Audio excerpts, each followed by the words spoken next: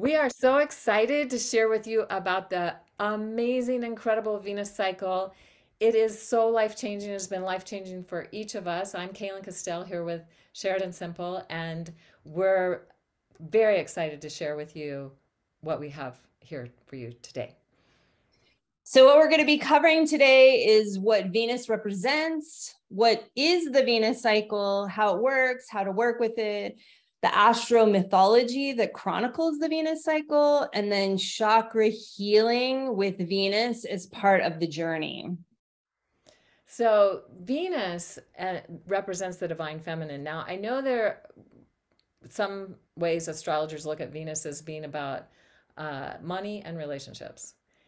Venus is so much more than that. So she represents an exploration of the divine feminine through many different archetypes and phases of the Venus cycle. And so there's archetypes of the feminine that aren't interested in relationships or money.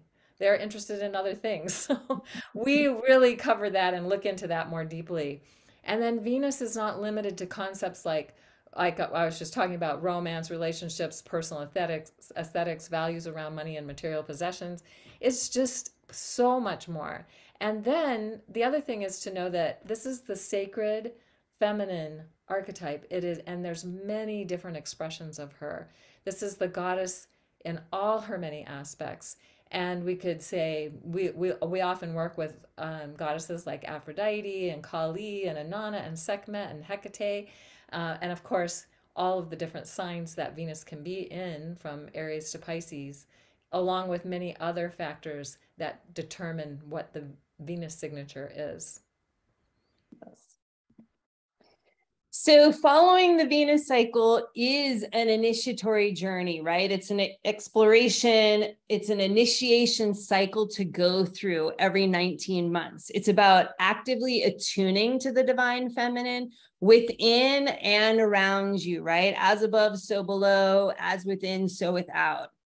Understanding the importance of working with both the sky and earth medicine. Learning to trust yourself and your intuition. I think this is like the most important thing that the Venus cycle provides for all of us in so many ways. Consciously participating in the rebirth of the sacred feminine in ways that benefit all life, right? We all want to be bringing that sacred feminine back online, and participating in the Venus cycle is an amazing way to tune into that. So it helps with listening to the call or the invitation to reconnect with our ancestral ways of communing with the earth and sky, the way our ancestors did for millennia, right? That's still within us. Intentionally liberating blockages to your chakras and reclaiming your rightful power within each one. And we'll talk a little bit more about that in a moment. And discovering the ancient power of working ceremonially with Venus individually, along with the exponential power of the collective, right? So ancient people worked with the Venus cycle in collective together, and that's what we do at Venus Alchemy. It's so exciting that we get to bring this back into a practice that has been kind of off the world stage for millennia, many millennia. And so one of the things that we're very conscious of is that there are 4 phases of the Venus cycle. And it begins with the morning star phase. We'll go into more details about each of these phases in a moment. Then Venus travels with the sun for 2 or 3 months in the underworld, rises into the evening sky, and is in her evening star phase. And then she goes retrograde, reconnects with the sun for a really quick time in what we call the metamorphic underworld. And these phases, everyone is born into one of these phases, and that has significance and importance in understanding the overall expression of Venus that we're here to work with. So here's just some images to start to understand where Venus is in these phases, right? So morning star, you can see Venus is in the morning sky, hence morning star, ahead of the sunrise. And you can see a picture here on the right? Venus in the sky ahead of the sunrise. This is what it looks like in the sky. And as Kaylin is saying, she's here for about 8 months. It varies from cycle to cycle. And then we have the underworld Venus, and you can see that when Venus is with the sun. There's two times she's with the sun, and one time is when she's retrograde, and it's a very quick passage. And the other time is when she's on the other side of the sun. So you see the Earth, then the sun, then Venus. You know that's when Venus is on the other side of the sun in that longer death and rebirth phase of the journey where she's dying to who she has believed herself to be so she can be reborn to who she truly is. That is the main significance of the underworld cycle. And then here is what happens when she comes out of the underworld and she rises in the morning, in the evening sky, right? So she becomes the evening star because she's moved far enough away from being on the other side of the sun where now we can see her again in the evening sky, right? So as the sun sets here in the west, Venus lights up in the evening sky, and you can see, and in a photograph here, Venus and the sun has already set, and Venus is coming alive in the sky, and she spends another approximate 8 months in this phase. And then we have the metamorphic underworld. And so in the image we saw before, Venus was on the other side of the sun, which means she's there for a longer time. And in this image, we're seeing Venus between the Earth and the sun, and it happens fast. Sometimes within a day. That's kind of rare, but it does happen sometimes, usually 7 to 8 days. And she's going through a metamorphosis, shifting from one expression of the goddess or the feminine, the divine feminine, to a new expression. So really significant time. And also the rarest of the whole Venus cycle. It's the rarest time. Yes. So here we have the Venus cycle putting all these 4 parts together, right? Venus, the cycle starts when Venus is the morning star. She descends into the other underworld, rises in the evening skies, evening star, ascends, goes through that metamorphic underworld, and then the cycle starts again when she goes to the morning star again, right? So this is just putting the whole 19-month cycle together in one place for you. So good. I love those images. They're so good. So the Venus cycle and the celestial mythology, there are many stories about Venus. But the ancient Sumerians, and this is where we model our work of the Venus cycle after this story of Inanna's descent into the underworld and her ascent. She descends, she goes through a death process, and she ascends. And the story literally is describing what is happening to Venus as she goes through her morning star descent, her underworld 2 to 3 months with the sun, her evening star ascent. And so the whole Inanna story was developed as a way to understand and work with the Venus cycle. Yes. Amazing.